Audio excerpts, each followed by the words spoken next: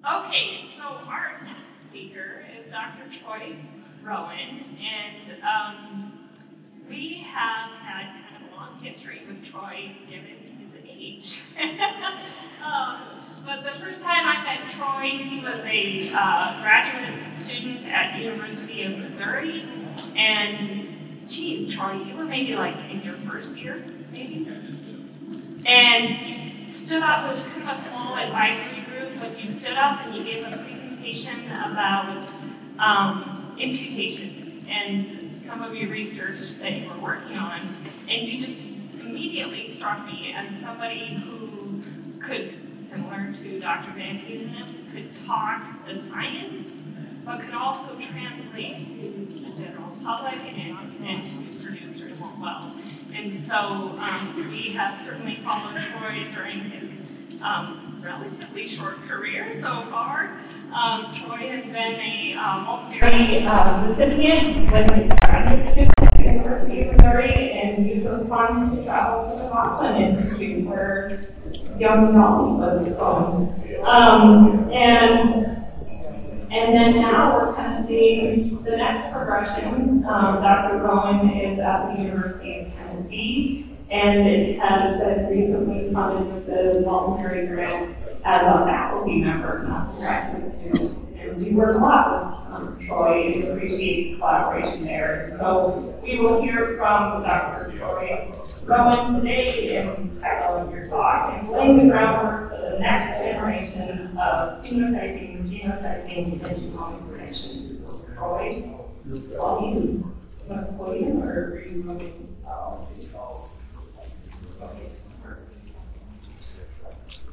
All right. So I really appreciate Jackie and the ASA group inviting me over. And I just want to start off before I dive into this sort of talk. Really, just an appreciation for the amount of support that you all give to your academic partners, and really how science forward the American Stem Cell Association is, right?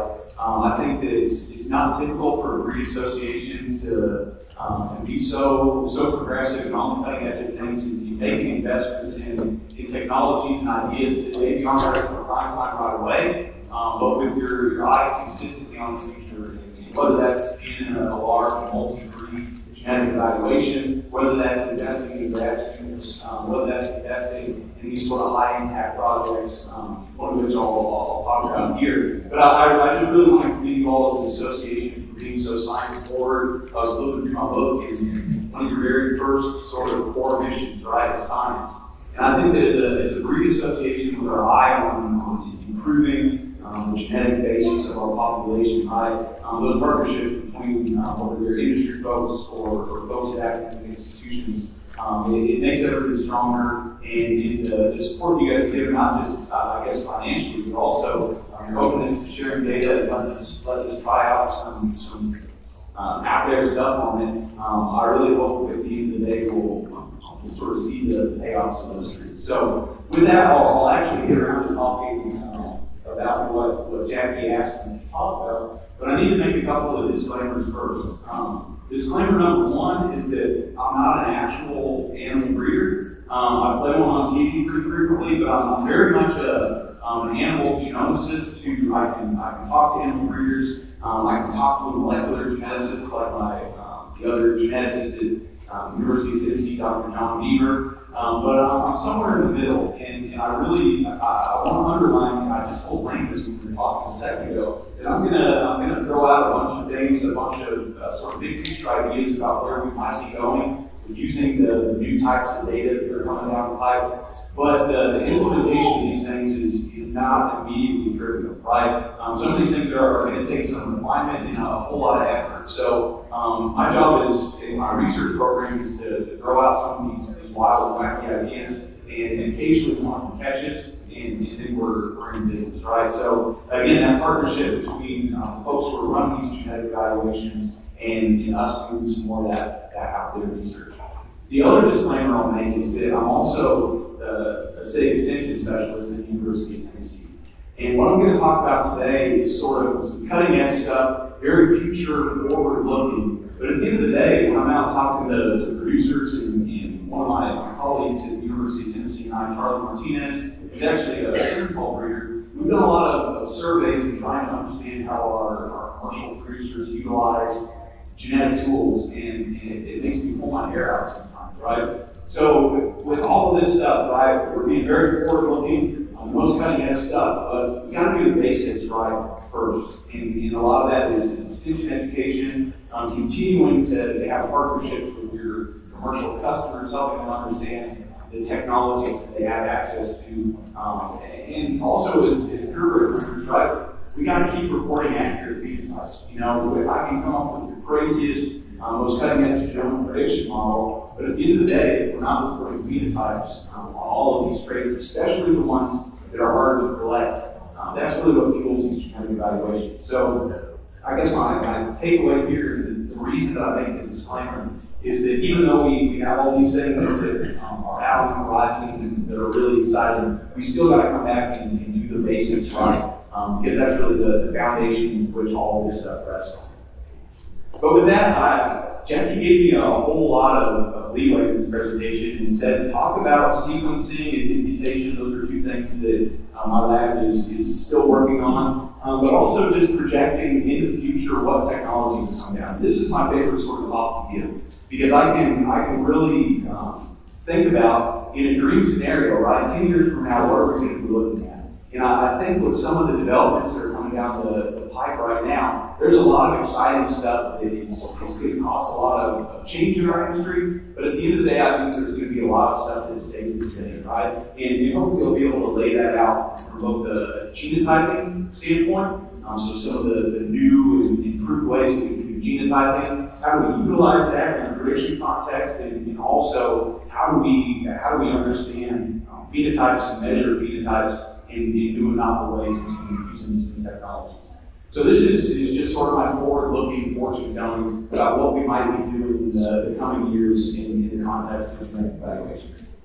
But the thing that doesn't change about any of this is that our singular goal is, if we've got to, and Allison talked about this, and she did a lot of good setup for me, because I too, and animal geneticist, I too, on this next slide, have a breeder's equation, but what our focus needs to be on, right, is having a set of breeding goals, right? Whether you're the biggest feedstock producer or you're a 20-head commercial operation in Southwest Virginia or East Tennessee, right? Our goal needs to be on steady genetic improvement. And all the things we talked about today, I'm going to try and bring back to this idea that this is helping us do a better job of making genetic progress in our population, breeding this next generation better than the previous one, right? So essentially focused on that delta G, and my friend Jay Lush. Jay Lush is actually the guy that comes up with the breeder's equation from the neighboring county in Iowa.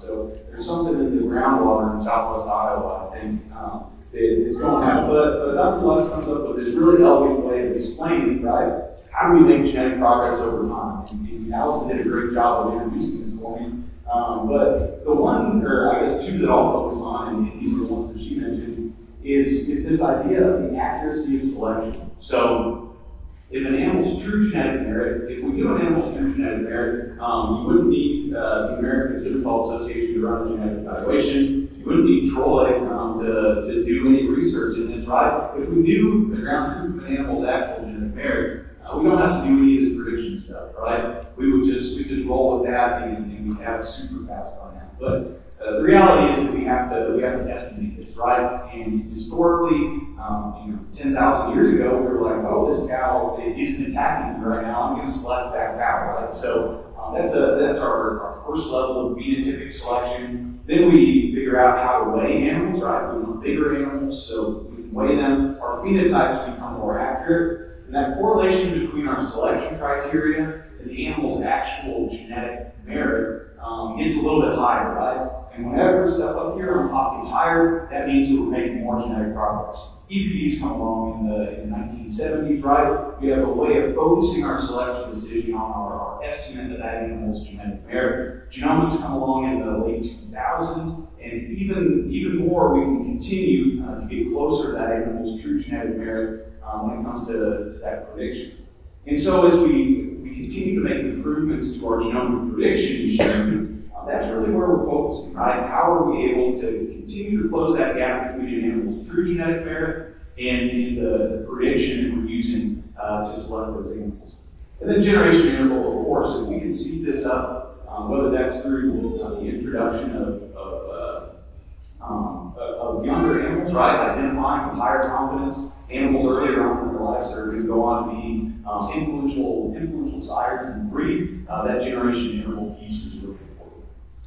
And so how do we continue to increase delta G, right? This is what the two pieces I'm going to focus on today is first, how do we improve our genomic predictions, right? We have this really well-established machinery. It stayed, aside from the addition of genomics, it stayed virtually the same since the 1960s, 1970s. It's built on accurate phenotypes, contemporary groups, and in really large numbers of individuals. We can increase the accuracy with genomics, and hopefully I'll be able to convince you guys that using some more advanced genomics and understanding of biology, we can continue to improve the accuracy of genomic predictions.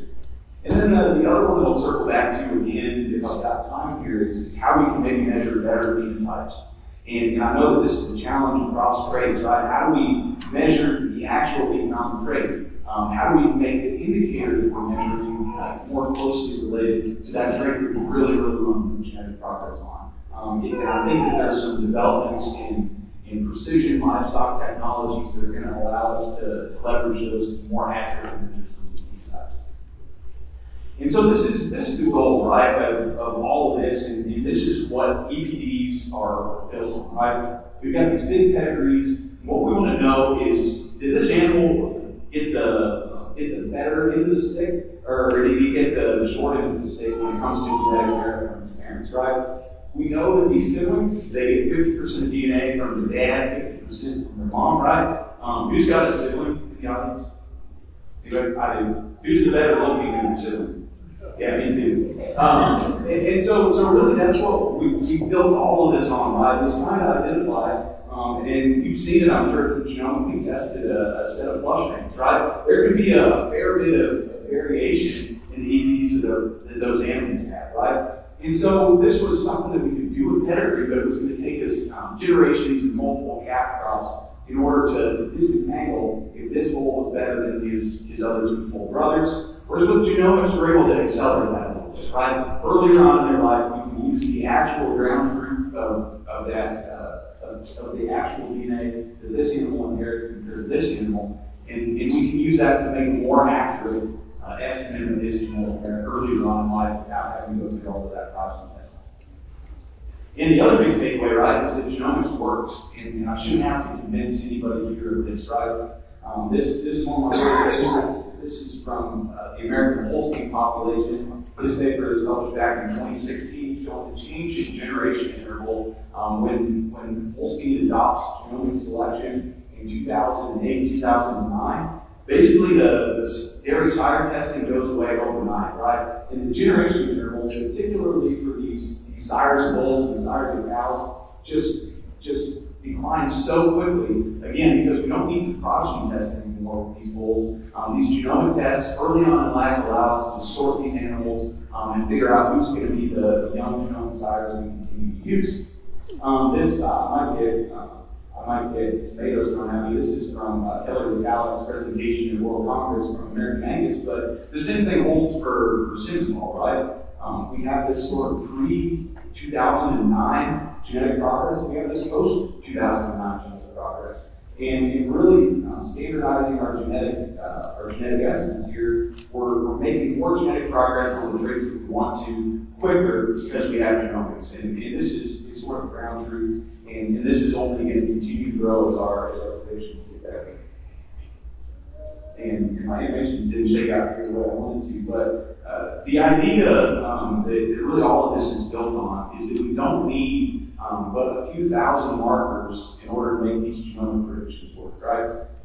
The issue, or I guess the opportunity that we have in populations like cattle is that DNA doesn't get inherited one base at a time, right? Allison talked about the 3 billion or so base pairs that cows get.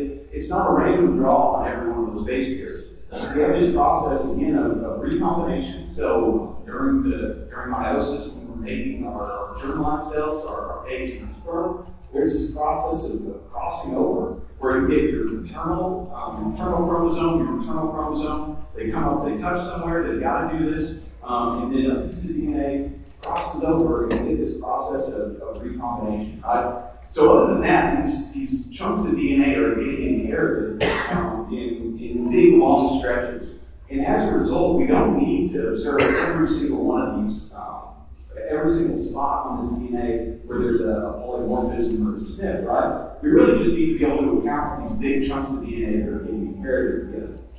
The issue, though, is that as we go through time, right, this mutation maybe that we care about, the surrounding genetic material that's statistically linked with it is going to shrink as maybe a recombination event happens here, happens here, happens here, and over time, the connection between this site and maybe its neighboring site that also has an effect on the trait that we care about, those start to shrink down, right? So this is how we built our genomic prediction models, is on the ability to capture most of the variation with a relatively small subset of markers, say 50,000 or so. This paper from back in 2012 said it would be far less than that in order to do this accurately. But anyways, this is sort of where we're at right now. We do a really good job with the tools we have, but I think there's some opportunities for us to improve this by adding in some knowledge of biology and doing a little bit more on the genomic discovery side. And I think that Simmental and IGS evaluation is really well positioned to take advantage of this. And so I think that this is a paper from a couple of years ago, genomic selection and mature technology. Can we continue to improve this? And my answer is wholeheartedly yes. I think that there's a lot that we can continue to do. And the reason is that the genome is a really big place, right? 3 billion base pairs, obviously there's about double my number of polymorphisms across the genome, so these are maybe the ones that we're more confident in. But even then, this is a ton of genetic variation that we're able to observe in these. Many of these SNPs are going to be very, very rare. You might only find them in a handful of individuals, but the odds that they have some sort of effect on these complex traits is relatively high. Again, 20,000 genes, all of these, the genome's a big place. There's a lot of variation there. Can we do a better job of finding the SNPs, the functional, the variants that are actually causal to the traits that we care about, and leverage those in our genetic evaluations? And I think that we're in a position now where we can start to exploit our existing genomic data and data that's being generated to really refine our search for markers and variants that have play a big part in doing more accurate genetic predictions. And so this is where, this is, I think, one of my only equations that I'll put an active careers equation, just to highlight one thing that I think is a really special opportunity for ASA to take advantage of. And that's that your genomic prediction model here, the super hybrid marker effects model, allows you to not just use those genetic markers to make a better relationship matrix between them, right? It does that, but it also allows you to estimate these individual markers and the effects that they have on these traits. And so my impetus for pointing this out is, what if we put the perfect markers in here, right? I want to say there's 5,000 or 6,000 markers, give or take, that get used to estimate these marker effects for current predictions. What if for every single trait we were able to identify the 5,000 or 6,000 markers that actually that had an effect on it, right? We're no longer just relying on that marker to represent this big chunk of DNA that affects the trait, right? But what if we're putting the perfect markers in there? Can we observe some increases in the accuracy of our genomic predictions? And very recently, there's been sort of an explosion of work in the literature that says if we can identify markers that are functionally relevant, right, they do something for sure to the biology of these animals, or these are causal variants, we're very sure that this mutation causes an X increase in trait Y. What if we plug those into our genetic prediction algorithms? And there's been a lot of success at leveraging this variant discovery, looking at all 30 million variants, finding the ones that have a higher impact on the traits that we care about, and integrating those into genetic predictions. with some really promising results that I think as we continue to move forward and think about this in an industry setting, there's a lot of opportunities for us to do some more of this. So I guess the crux of what I'll talk about for the rest of the day is which variants you use are going to matter in this context, right? So there's got to be this level of discovery of variants that go into these predictions. Right now, obviously, the variants that are being used work very, very well. But as we continue to move forward and we do some more biology and understanding how these complex traits work, picking these variants out matters, and how we integrate them into our genetic selection and genetic prediction algorithms really matters. And the real thing that I want to talk mostly about is this idea of using sequence density information. Our SNP chips are excellent tools, but there's a lot of DNA variation that these things aren't capturing. And there's opportunities for us to use existing data from high coverage sequenced animals, and we'll sort of walk through that in a second, to fill this gap and allow us to do some genetic discovery. And this is stuff that we're actively working on, right? Using Synapol's data, adding some value to it from a DNA sequence density perspective, and doing some biological discovery that we hope eventually feeds into an improved model for genetic prediction. And so what this all really comes down to is we start to talk about sequence information and how that's different from SNP chips, is it's a resolution question, right? Again, SNP chips are good enough for us to do a great job of genetic prediction, but as we start to try and discover what's going on underneath the surface of these things, right? We're trying to understand, the 10,000 variants maybe that control weed in cattle.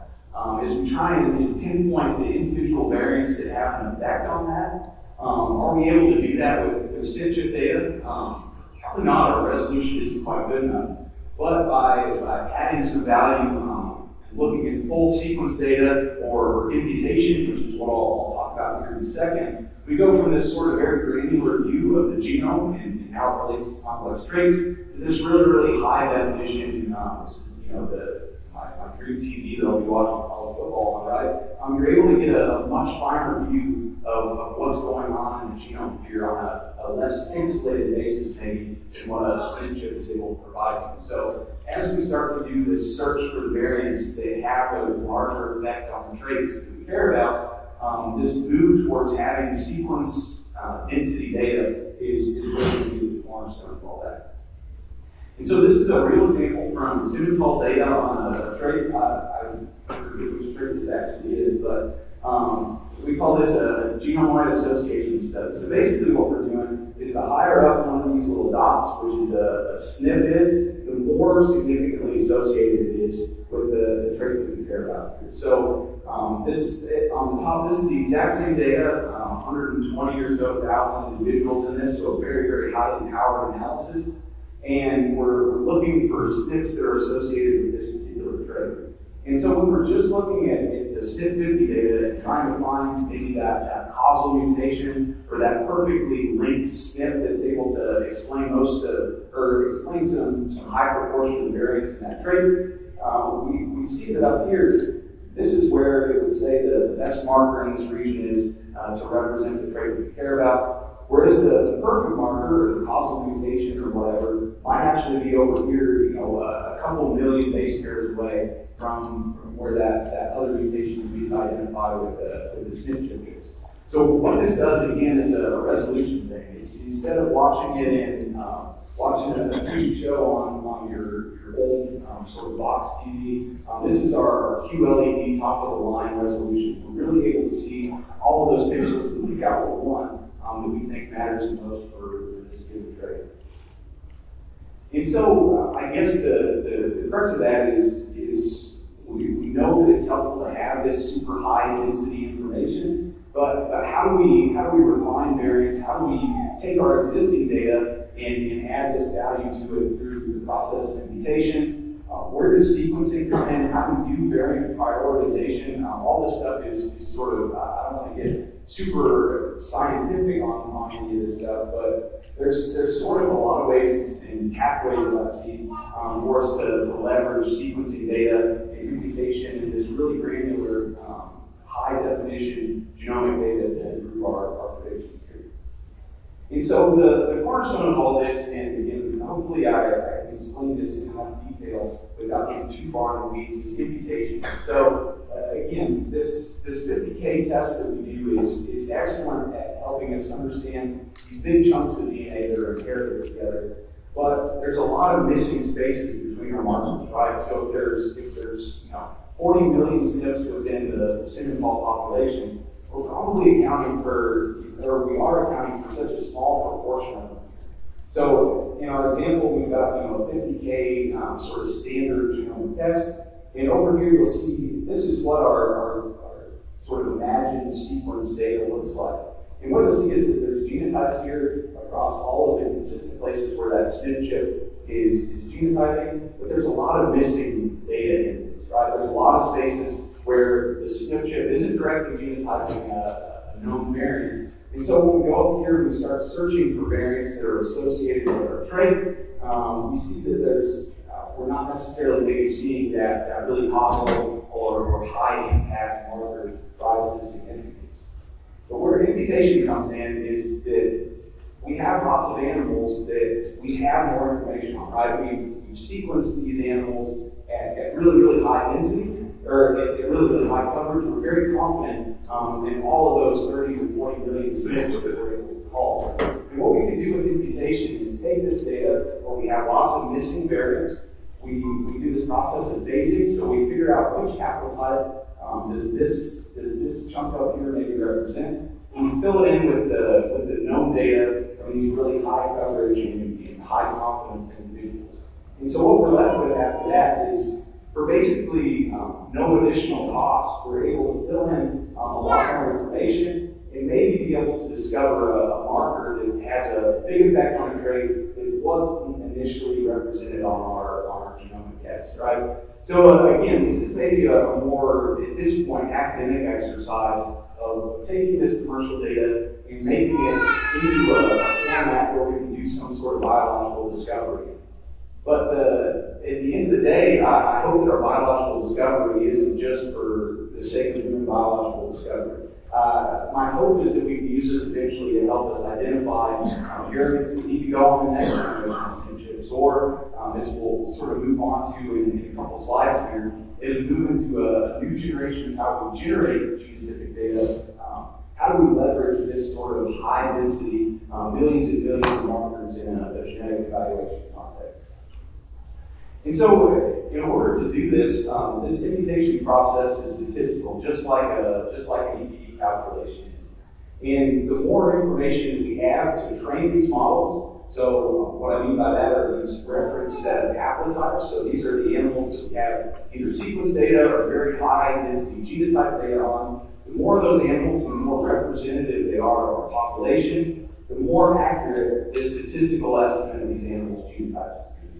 And so our goal here is to build the best reference panel possible. And this requires us to have representation, not just in a breed-specific context, but across breeds and across populations.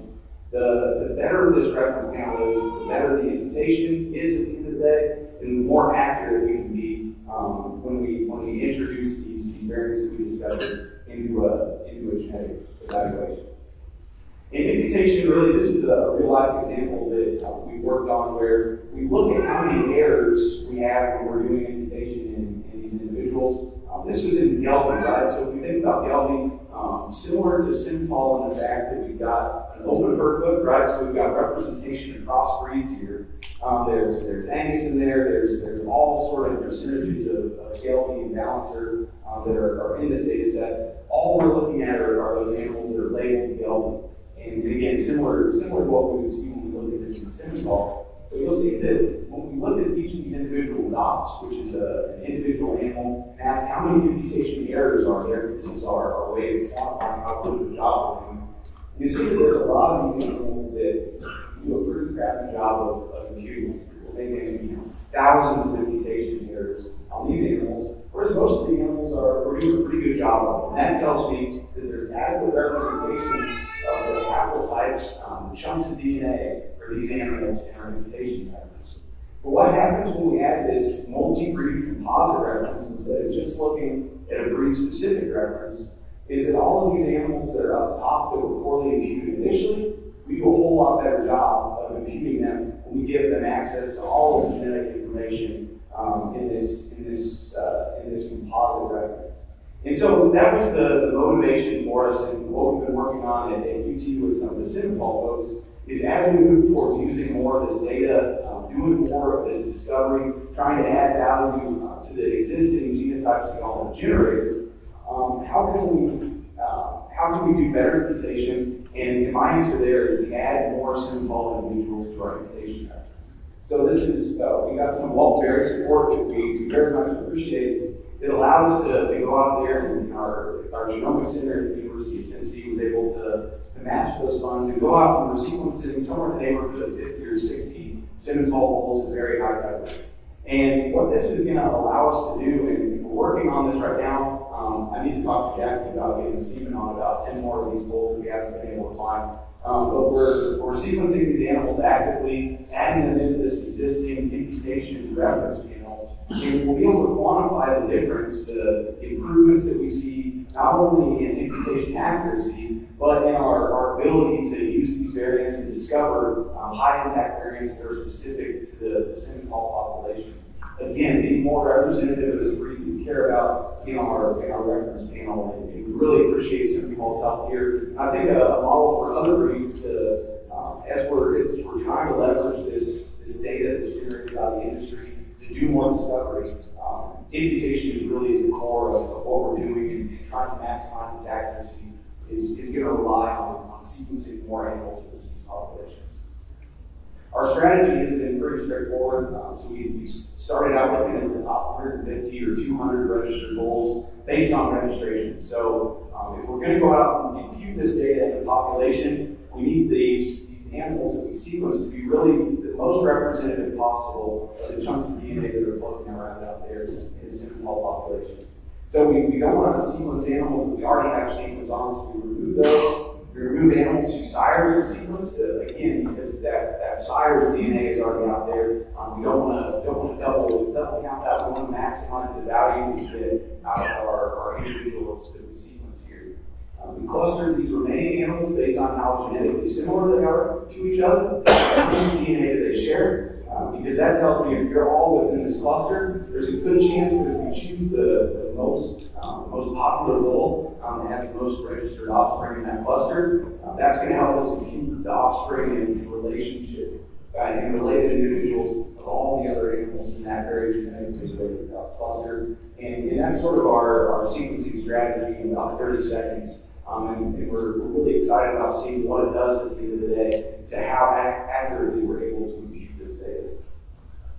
And so the beautiful thing here is, and what we're able to do in my lab is we take 50,000 or 100,000 SNPs that are sort of the industry standards, and for basically pennies of computational time, so we run all this on big computers at the university, we're able to add orders of magnitude more information. And so when we go and we try and hunt down these variants that control, something like heifer pregnancy or cow breeding phenotypes, those are a couple of the things that my lab is working on. Our ability to dial down on those really informative variants is so much better when we're looking at 30 million of them as opposed to big chunks that are represented by those 50,000. And so what do we do with all this data, right? So we have 30 million SNPs. What does it matter? And again, this allows us to start digging into these trait associations, so figuring out the variants that underlie these traits that we really care about, not just the big chunk of DNA that's representative, but really diving in on these perfectly associated variants with the trait and utilizing those in a genetic prediction context. And also lots and lots of work has been done with functionally trying to understand the genome of animals, right? So we know that there's lots of biology that happens under the hood of these traits, right? And so with some efforts that have happened across the international community, being able to, at a very fine level, identify SNPs that are going to be more likely to have a biological function. And there's been tons and tons of work that has showed that if we can identify these, we can annotate these, and we can choose these, we do a better job of doing genetic predictions in our population. And ultimately, what this, in theory, would allow us to do is that if we know all of the causal mutations, which again, that's really hard to do, but as we can dial in more precisely on the variants that control these traits, we're no longer relying just on big chunks of DNA, but we're able to maybe do a better job of crossbreed predictions. Again, something that's very important to the evaluation that you all run. If we have a better idea of the variants, the markers that underlie these traits, and help us predict better. So I guess just a quick word on a couple of the things that we're working on at UT in relation to this. Again, in sequencing some of these high-index immutable sires, testing out what happens to our imputation process when we add these sires in. And then a bunch of other work that we're doing with the derivative data, right? So we've got these 30 million SNPs. What questions are we asking? And so we're working on some of this variant prioritization. So identifying the high-impact SNPs, maybe the functional ones, the ones that show up in these association studies, turning around and using them in a genomic prediction. How does that change our accuracy in doing that? And we're doing this for some growth and performance traits. I also have a grad student working on fertility and some cow breeding phenotypes, trying to understand are there sort of genetic controls over a cow's anestrus period, get her back up and cycling quicker, and really the genetics that underlie that very number traits like. So the last thing I'll mention in regards to sequencing is related but a little bit different. And it's this idea that sequencing is continuing to get cheaper. This is Moore's law is sort of the idea that every how many years the cost of a computer chip gets half as expensive, right? And so what we've seen is that computer chips have gotten a lot more expensive until 2021, where they sort of shot back up due to all the other stuff that's happened this year. But the idea is that the cost per sequencing a genome, this is in humans, but the same goes for cattle, it's really outpaced Moore's law, right? We're able to sequence genomes now for less than $1,000, which is really incredible, considering the Human Genome Project cost a couple $1 billion to do one of those things back in 1997. And so sequencing is getting a whole lot cheaper. How are we able to leverage sequencing to do some of the more routine pieces of genetic evaluation and generating genotypes that go into our evaluations?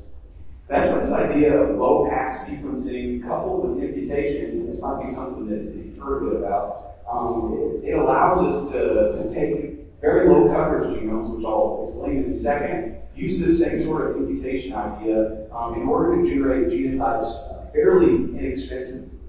And there's a product, and JR might talk about this later in the panel that Neogen is offering in conjunction with a company called GenCode. It's called Infinity.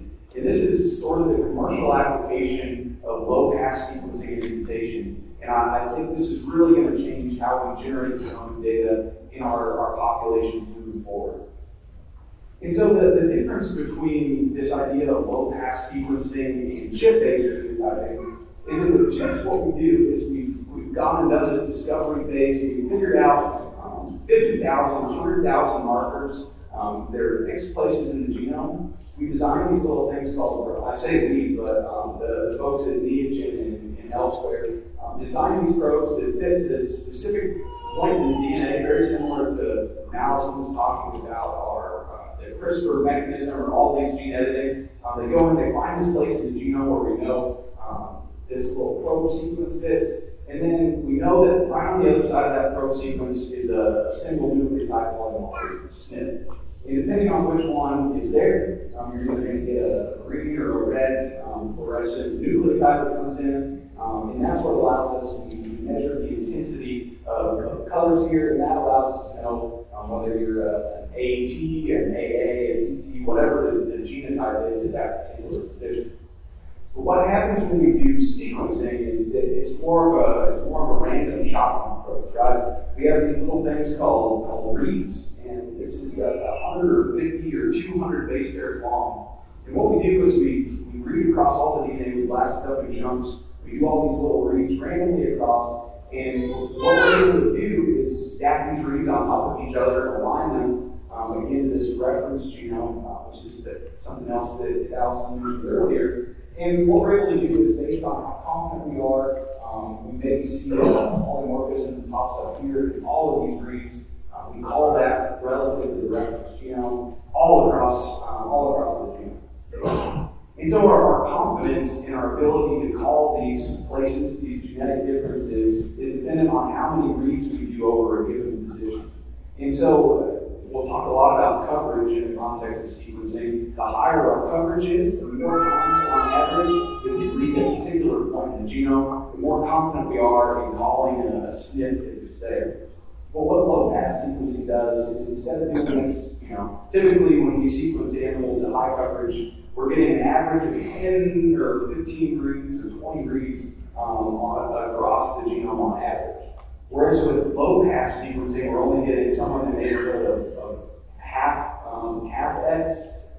So, only half of the, or I guess on average, half of the places in the genome get at least one read over them, all the way up to a 1X. So again, you're going to have points in the genome that are overrepresented. You might have 3 or 4 reads that overlap this one place, but a lot of the genome just isn't going to get covered at all. And so where imputation comes in is we can use this just like a snitch. We make our higher confidence calls where we've got those more sequencing reads that have gone over, but we're also able to fill in these places where we're not confident at all what this animal is, using the same sort of imputation activities.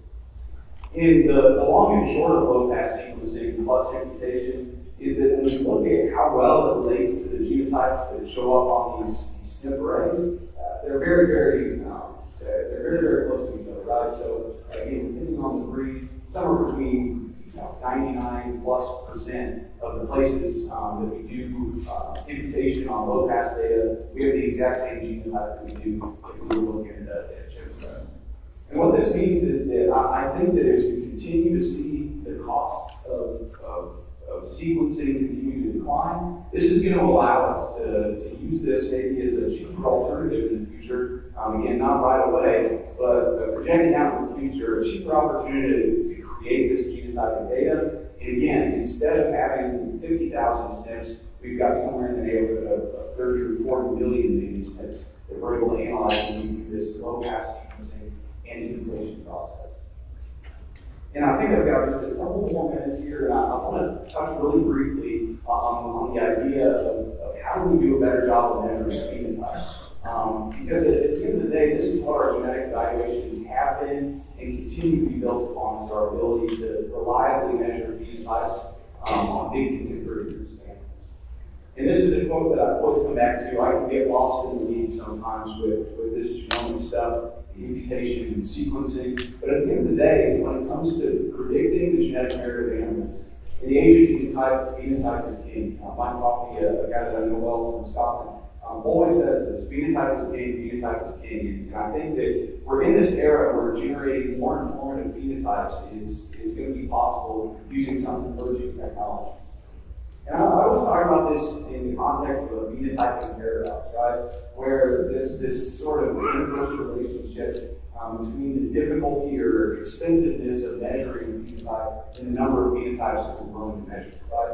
The barriers to entry measuring a birth weight are pretty low, right? You've got a hand scale or a tape, or maybe you're just a really good guesser. I know there's probably a few of those in the audience. But again, lots of birth weights in our genetic evaluation. Weak weight barriers to entry are a little bit higher, right?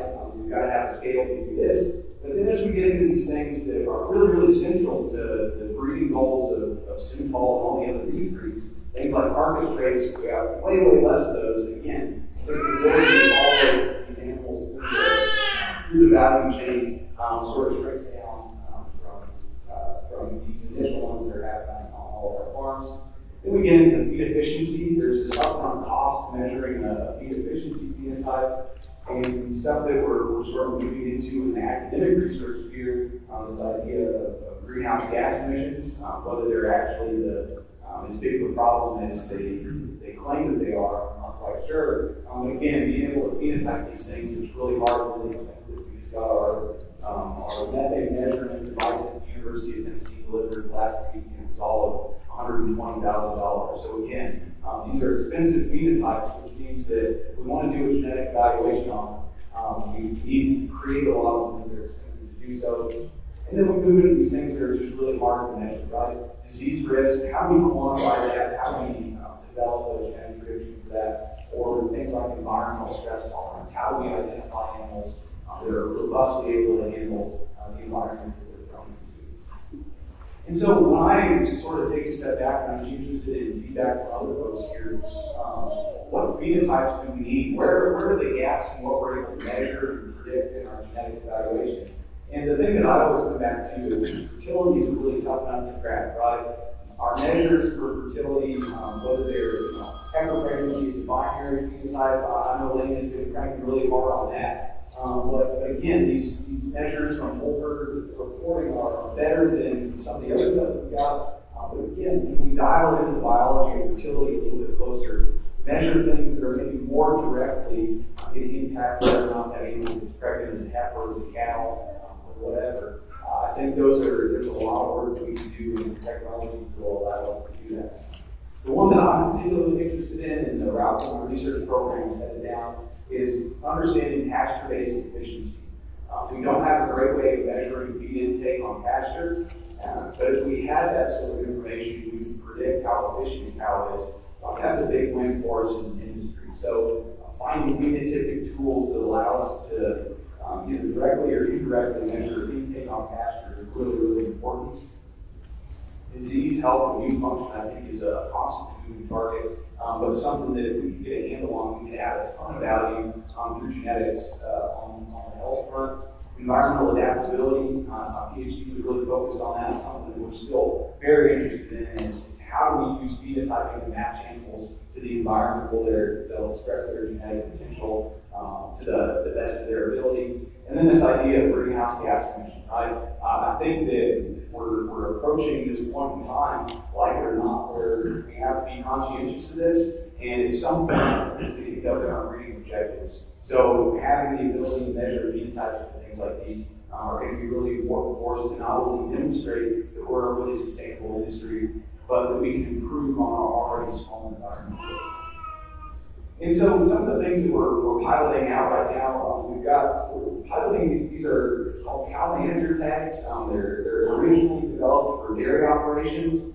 Doing these in a beef operation we've got at one of our research farms is substantially harder because we've got cows that like these sort of straight lines for these radio frequency things to make contact with the router, and there's not a whole lot of straight lines in Middle Tennessee as you go up and down hills and through timbers and woods, right? But again, something that we're starting to play around with and understanding, can we, if the cost of these things goes down and up, can we use these to directly measure estrus? Is that maybe a closer biology, fertility phenotype for us? Understanding when cows are cycling, when cows are getting bred in a little bit more granular way.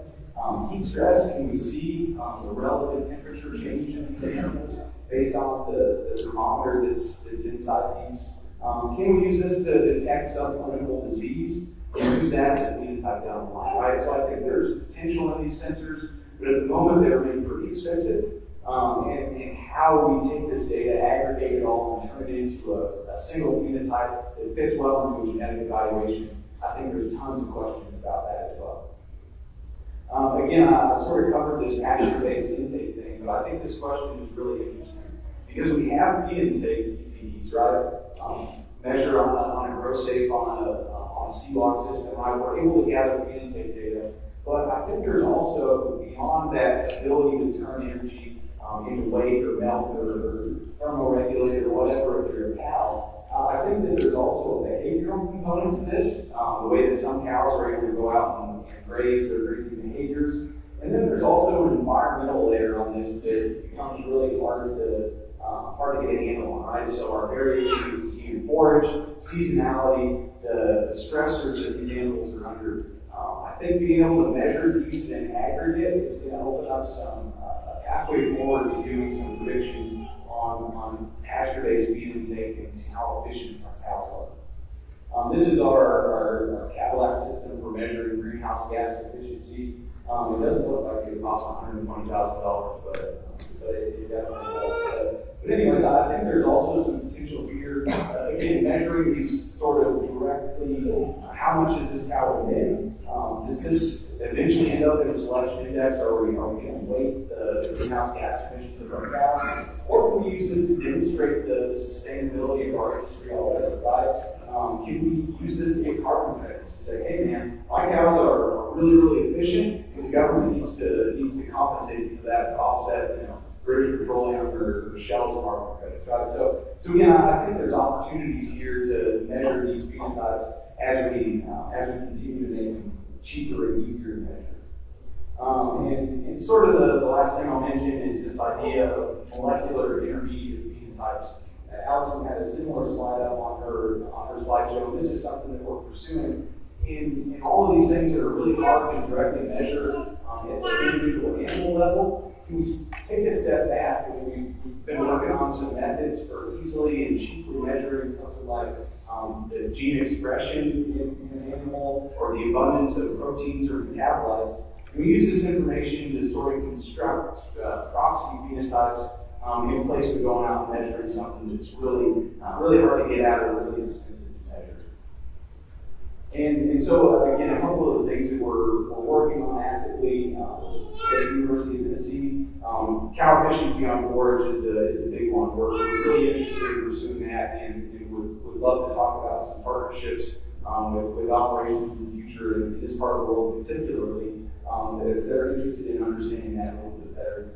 Precision livestock farming is really big at UT. We've made a bunch of investments, and I'm convincing these people that do more animal management that we need to think about how we can use all this data that's getting generated as a phenotype at the end of the day. And then eventually we're working towards mechanistic models that allow us to predict the individual performance of animals across environments. And I think that's the big ticket. Understanding how to match animals, the optimal production scenario, understanding that this bull in Montana maybe isn't a great fit in Tennessee, and figuring out the best way for us to do that is something that we're actively working on. And I think there's lots of big questions. I won't walk through all these because I think I'm right up on my time for the presentation. But I think there's going to be a lot of work between our academic groups that are doing some of the more nitty-gritty, whether it's variant discovery or piloting some of these methodologies, working directly with breed associations to see what's practical, what are we actually able to implement in real life. And so I think there's going to be tons of opportunities for us to continue collaborating on this stuff. And so with that, I'll leave you with a couple of my takeaways here, my contact information, and I really thank you guys for letting me come here and talk a little bit about the stuff that gets my juices flowing. I think it's a super exciting time to be in the genetic evaluation business in the animal genomic space, and I think it's a really exciting time to be a seed stock producer, understanding a lot of the technological developments that are coming down the pipe that'll allow us to all do our job better. So with that, I'll answer some questions, and again, appreciate you guys having me.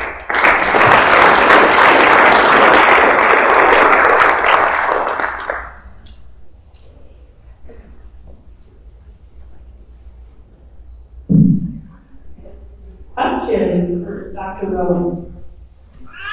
Can you hang on 1 second? Mike's coming. The mic. Up in Canada, they're doing some studies on the pasture cattle efficiency at the same. Do you guys know about that? Do you coordinate with other places in different environments? No, that's a really good point. I haven't, not aware of the work in Canada or who's leading those efforts. Would certainly be interested because I think that's a big piece of the cow efficiency thing. An active proposal we're working on is even just looking at populations in Tennessee and some of those out of U.S. Mark, right? Two very, very different environments, and animals that are able to be efficient in one aren't necessarily efficient in the other. So I think you're absolutely right. Any work on the cow efficiency standpoint is going to be multi-environmental, looking at this multiple environments. Yeah. Thank you. Yeah. Hi, thank you for the talk, and I appreciate your enthusiasm for accurate phenotyping as a bioinformatics engineer. So I have actually two questions about this. So the first is there any advantage, or has anybody been utilizing long read technology like Nanopore?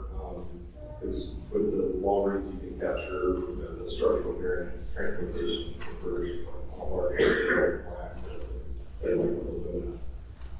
Is that being used for any genetic applications? Yeah, that's a good question. On the genome assembly standpoint, so you asked a question earlier, is there effort to complete the cow genome, right? There was a big, they call it telomere to telomere, so from one end of the chromosome to the other. For humans, it was finally finished this year, no gaps.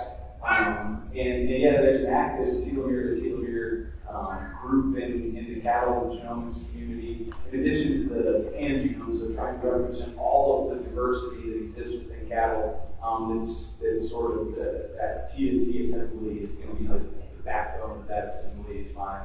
Is my guess there, and of course, they're using long read technology, tachyphones, to do that. But one of the really interesting, he mentioned Nanopore, which I don't know if anybody has seen these things. They're like the size, I don't know, they're like about the size of this clicker, but they're sort of real time. You plug them in your computer, you drop DNA onto it, and you can actually sequence animals on a machine that's this big. They cost a few $1,000s. And some really interesting applications of those are doing on-site genotyping in Australia. So when you've got these absolutely enormous stations, cows running on tens of thousands of acres, you get that animal up at one time, and you're not going to wait to bring them back in to do selection once the results for their genomic tests come back. So in some cases, they're using these little nanopore technologies to generate genotypes on-site and in real time sort of run that genomic prediction before that animal even needs the pen, which I think is a pretty wild and out there application that uniquely needed in Northern Australia. And then my second question was really about data warehousing for data.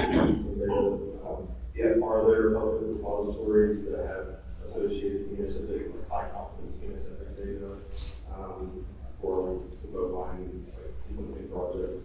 Is that a public resource, or are those private data sources? Yeah, so that's another good question is who owns all this data? If we generate sequence data and we want to use it to be competitively advantaged academically, we can hold on to that. My lab is very open, right? So what we generate, particularly if it's federally funded, it's going to go out into the greater world, right? I think that this idea that there needing to be in the club to have access to this data that can really elevate your science is really holding us back in the big picture. So we're sharing this data. The NIH has a big sequence data repository that all of this data goes into. It's accessible by folks, but how much phenotypic data gets tied to those is sort of variable. Is it an SRA? Or? Yeah, SRA. All right, thank you.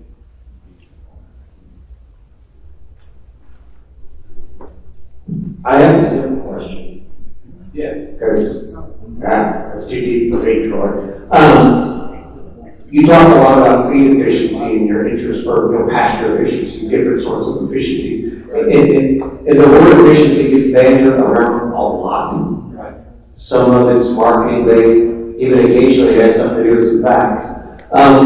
For those of us who are making selection and breeding decisions, how do you encourage folks to look at these things? Should they be looking at individual predictions, or is there still a better platform to kind of funnel this stuff through when we're making decisions, be it an index or something like that? So your question is if we're trying to select for cow efficiency, how do we do it? Now. Now, and maybe more importantly going forward. Yeah, no, I think that Chip and I talked about selection indexes quite a bit, and I think that that's ultimately where that would be the most practical, right? understanding that it's going to be a bunch of traits that work in concert with one another. There's going to be genetic correlations that exist there, whether it's, milk is going to factor into this. A cow's can we measure a cow's actual resting metabolic potentials, right? So I think that fitting all these things together in a single index eventually, whether it's, a cow efficiency index, right, or whether it's whatever that looks like, or maybe even in the context of different environments, right? Is there an index that we can design that maybe to help again match these cattle to more stressful production environments? So I think that anytime you've got something like that, the index is always the way to make all that stuff, make all that work.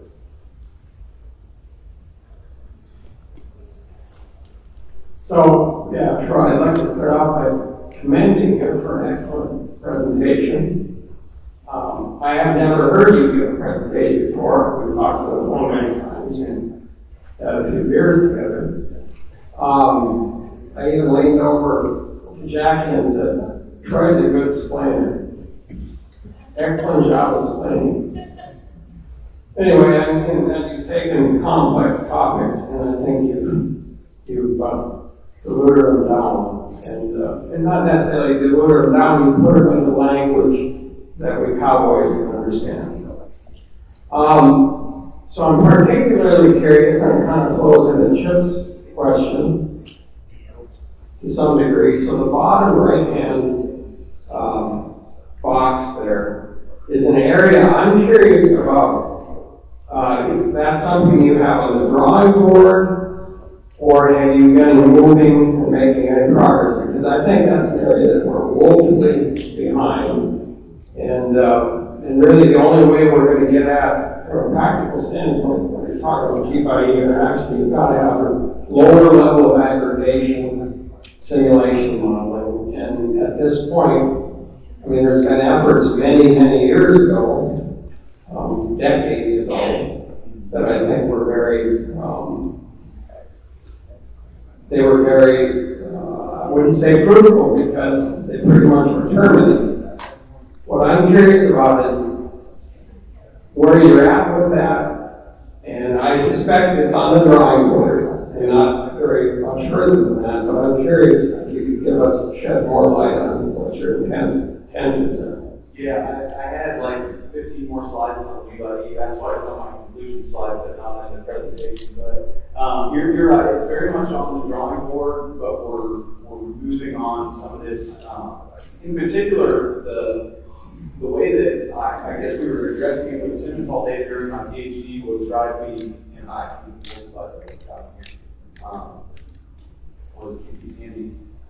So the way that we initially were thinking about this G/E question, right, is we split the U.S. up into these climatic zones, right? So we've got temperature, precip, and elevation. We divide the U.S. into these discrete zones. You're either you're in the northeast or up in the west, but that's developed southeast, so on and so forth. Is it possible to do some variant discovery there? Is this where we go? Right, we have an animal who's maybe there's this idea of rearranging between environments is something that I guess that we were thinking about, right? That this animal is average EPG when we look across the country is 35. He's maybe a terrible fit down here in the southeast and Western Belt, whereas he ends up being a much better fit up here in the high plains, or what we call the forested mountains, right? So I think that that's sort of one approach that, in theory, that's maybe a solution, but the issue there becomes you're all of a sudden running, 9 genetic evaluations, and even then, there's this idea of management. I know in the state of Tennessee, I've done a lot of operations where the management differences from the operation on this side of the fence to the operation on this side of the fence are bigger than the environmental differences between these climatic regions. So I think that the models that we'll come up with eventually, and I've been talking, I have a friend who is actually a plant geneticist, and plants have this cool thing they call them crop growth models, which basically, they take these component input traits that they're able to measure, as well as environmental data, and because they understand the physiology of plants so well, they're able to develop these models that allow you, with a given environmental input, a given management input, right? You get how much fertilizer you get, what's the growing season like where you're at. That can give you a relatively high accuracy guess at the phenotype of that animal, right? So it allows you to understand G by E in a little bit more mechanistic way. The issue with that in general is that we don't have as good of an understanding of the physiology of growth traits, of fertility, of all these things. And we also can't plant we can't clone cows and grow them in every single environment like we can plants. So he and I have been kicking around ideas about how we might do something like that. And I think that, again, because we work with you guys so much, Simmons Hall's data, and because we can tie it to a location, is a logical sort of way to do that. So again, very much on the drawing board, but it's going to be a tough nut to crack this G by E thing. But I think it's supremely important in how we do production, and it will match you with the environment. I think that's a very noble goal. I've got a guy you probably need to talk to. You don't probably know who he is. His name's Rick Ford. Who's that? Rick Ford. Okay. He's older than me. He would, I think it'd be very beneficial. That's an interaction with him. Troy, thanks for your presentation. And I think older than Wade, that's pretty old. And also, thanks for putting Southeast Colorado in the desert. That's probably pretty accurate. From a person that's really dived into the feed efficiency real hard in their work, is there a study been done? Has anybody looked at we talked about the cow efficiency versus the feed efficiency with the units? Is there any correlation that can be done, as they're done as yearling, especially females, to mature cows? Is that common? Is anybody looking at that? Is there any correlation yet to how they perform in the facilities to how they perform as a mature cow? Yeah, that's a really good question, and I think I literally just got done writing a review paper about this idea of how do we measure cow efficiency, and a lot of these pieces have been put together, right? So we know that if your feed efficiency is a heifer, right, on unit, whether you're being fed concentrate or a forage-based diet on, say, a feed efficiency testing unit, those are fairly highly, but not perfectly correlated. The issue that arises, I think, is that even if you're feeding mature cows in a grow safe with whatever quality forage, I think that there's still a level of behavior in physiology that you just don't capture between a grazing cow and a cow on the lot who's getting feed delivered to her, right? So the way I think about this too is kind of from this G by E and environmental fit position. A cow might be low intake on grass as a mature cow because she hasn't shed her winter coat and she's hanging out under a tree all day instead of grazing, right? So again, I think that my goal is to figure out ways that we can focus in on each of these component traits and bring them together, right? How well is a cow able to metabolize energy at all, right? Whether that's something that we can capture on, say, a grow safe, but also the behavioral component, the adaptability component that also goes into that feed intake and efficiency ultimately out on grass. I don't know if that exactly answers your question or not, but I think there's still some missing pieces in how we're able to truly measure forage-based feed intake. Because the units are our best tools for that now. And aside from going out and there's some ways to do sort of tracer experiments where you're able to go out and measure it on very low numbers of animals in the field, but it's a real challenge. So again, something we're working on. Is there any way we can tie in mature cow weight body condition score, you're talking phenotype collection with the way that young female as an heifer performed in the units. We got to get to that point, especially in our desert country. We got to find where that female that performed really well on a forage-based diet in the units, is she correlating that as a mature cow on grass? That's where I think in our part of the country it'll be huge. It'll be a big game changer. Yeah, Dave Wallman's group with Oklahoma State has done some smaller scale work on this, just trying to understand those phenotypic correlations between cows. What happens when you're feeding a heifer lowish quality forage, and then again when she's a mature cow, and those things are fairly correlated. But I totally agree that understanding how she carries her condition, what her mature size is. I'm not sure if we've got far enough on being able to do actual genetic correlations on that. So something to keep in mind, and I guess motivation, again, keep collecting these phenotypes on our females. And eventually we'll get to a point where that's a question we can answer possibly. Okay, any final burning questions? All right, let's thank our speaker.